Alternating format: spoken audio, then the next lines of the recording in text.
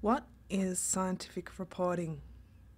The main purpose of scientific reporting is to communicate the results of your experiments. Scientific reporting is also sometimes called standard report writing.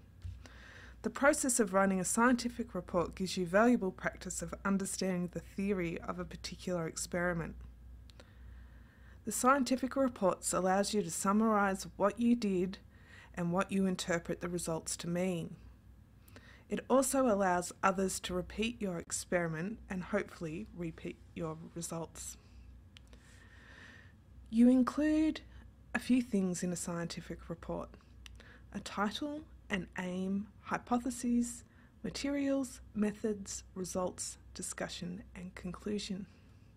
The aim is the outline of your investigation.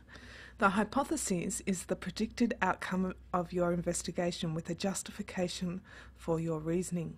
Your hypothesis should address the aim of the investigation. The materials needed to perform your experiment should be listed. The method and explanation of the steps taken to perform the experiment. The results. The collected results should be displayed in forms that are appropriate to your data. Tables, graphs, and photographs must be included, but data is not limited to those formats. The discussion is an analysis and interpretation of the data or your results. This section of report shows critical interpretation of your results.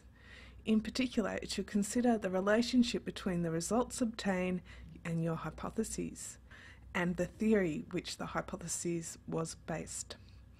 A conclusion is a statement of the conclusions you have drawn from the experiment and the results you have collected.